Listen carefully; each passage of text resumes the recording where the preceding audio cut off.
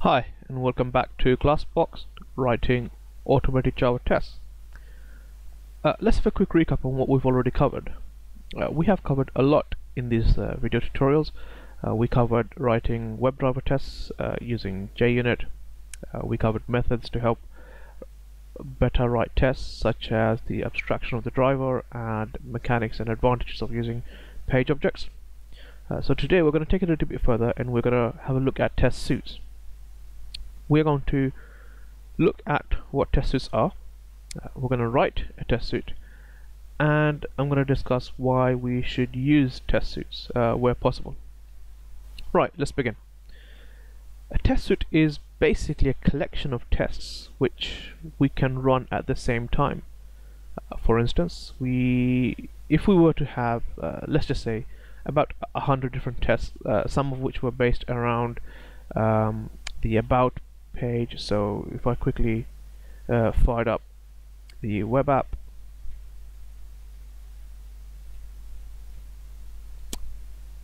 so if we had a couple of tests around the about page, or maybe others around the contact page, for instance,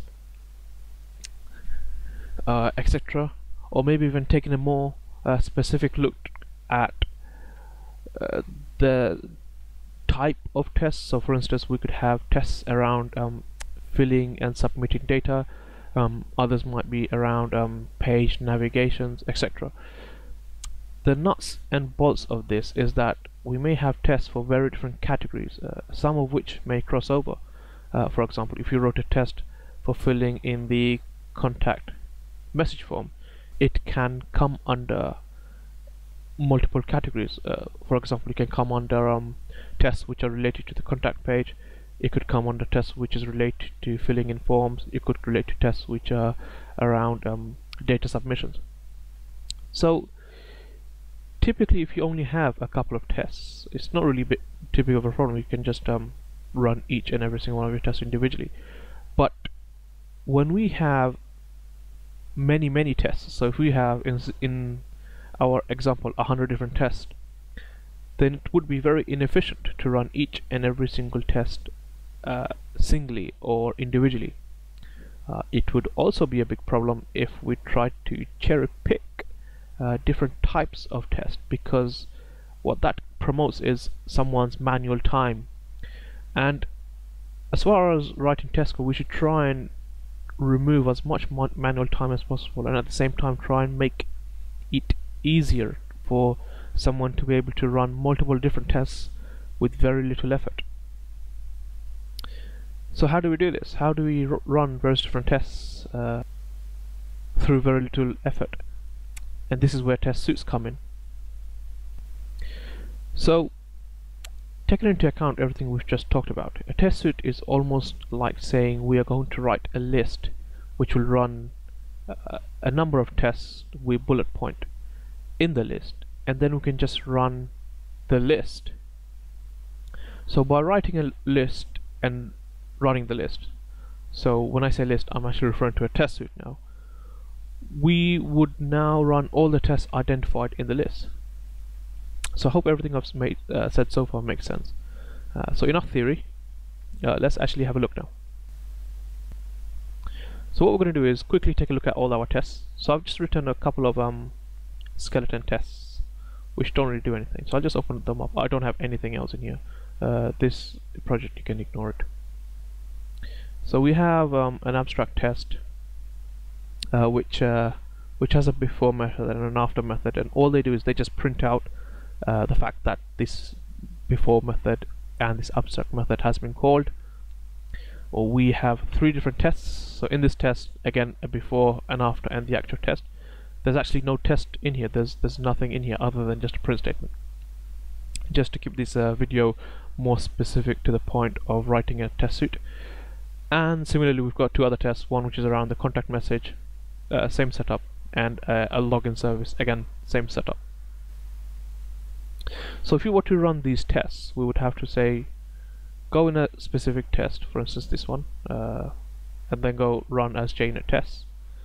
and it then runs the test, and it prints out the fact that the abstract before ran first, and then the login before, then the actual test in the login test, and then the login test after method, and then the abstract after method. But in this case, like I said, there's only 3 different tests, so it's easy to run. But if you want to run them all, especially if you had many tests, how can you run them all? And the answer to do this is via a test suite. So what we're going to do is we're actually going to write a test suite now to help us run all these tests in one go. Right, so what we're going to do is we're actually going to write a test suite now. So I'm just going to create a new Java class. I'm going to put it in a different package called test suite, test suites, and I'm going to name it all test suite. To me, the naming of a test suite is very important because it helps me identify what's inside the test suite.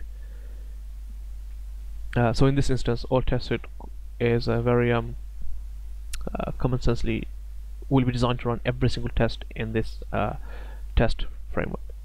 So just finish that off. Right. So to run a test suite, what we will do is basically run this class to be the test class, but we need to mark this test class with a few annotations that JUnit provides us with to help it run as part of various tests. So we're going to mark it with the run with annotation and give it the suite class. So what this means is we're saying run this class with JUnit tests, with JUnit suite class. We now need to actually tell it which test classes to run as part of the suite. And this is how you do that. We're saying at annotation suite classes, open braces, open curly braces, and then close curly braces, close braces. And in here we can actually give it the classes, i.e. our test classes that we can pass to it. So if we just do that class, what we've done now is we've basically said when you run this class, because this is marked as a suite.class, what we're effectively telling JUnit to do is to run any test classes we have inside this suite.suiteClasses annotation. So if we now add in our remaining test classes,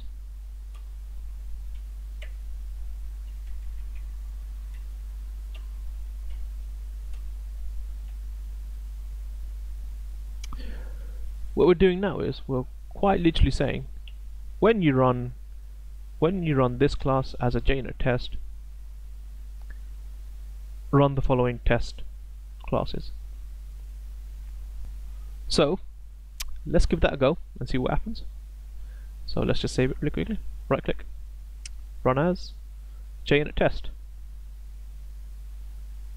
Okay. So what's happened is it's printed out all of these statements because that's what I've marked the before and after methods in each test to do, and it's basically said so it's printed out the abstract before, and then the adoption test before, adoption test itself, the adoption test after, and then the abstract after. And it's done the same for the other 2 tests as well, contact message test and login test. If we have a look at the actual tests, we can see that it's actually also run each test. Now the amount of time is almost next to nothing because there is no data in our tests. I've just done a skeleton for them just to showcase what we can do here. But this is really powerful in that if we had many tests, all we do is just run this and that would do it. Another way to actually generate this test suite, a much easier way, is to basically and many IDEs provide this, So other IDEs which allow you to write Java application and Java testing frameworks do provide this functionality. What you can do is simply right click on the package and then just go run as unit test, and that will also run all your tests, which is very convenient. You can also actually create this entire test suite class on the fly quite simply by, again, right clicking on the package, going to new, going to other, fishing for Java and then JUnit Test Suite, clicking next, giving it a name. So I'll call this all tests. Let's just so we can differentiate it. Every test you have in your test framework will actually appear here, and you can pick whichever ones you want. So I'm just going to take these two just so we can differentiate. I'm going to give it a different name. I'm going to call it something like small service test suite. Finish that. Okay, I didn't actually give the right package. I should have done that. But if you have a look now, they're the same in that both classes are almost identical in the way they're structured.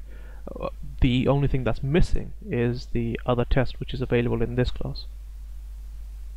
So if you run this, run as JUnit test.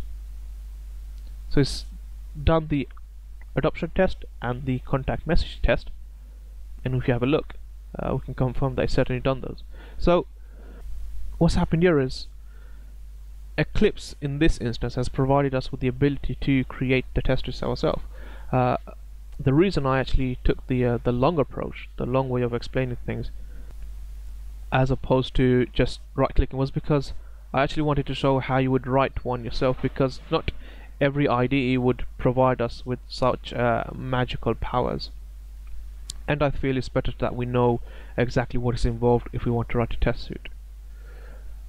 Also, it's important that we know how to write a test suite, because in this instance we've got an IDE, so we've got a user interface that allows us to just right click on something and run everything as a test quite conveniently. But on various environments, say like a Linux environment or even a Unix environment, something that's command line driven, we can't just right click on something. We need to be able to fish for a class and run it that way. Yes, we can still run individual class if you want to, but the point here is to minimize the effort required to run multiple tests. So if we had a test suite, we would be able to run it against any environment we want, and therefore I think it's just my own opinion, but I think it's just important we know how to write one of these as opposed to get something to magically generate it for us, purely because if you really want to do heavy testing, especially on environments where we have no available UI interface, it's just something that's important to know. But otherwise almost everything's provided for us, which is well, it's pretty good. And that's it, folks. If you enjoy my videos, then please subscribe. If you have any questions, then please leave a comment below. Until next time, ciao.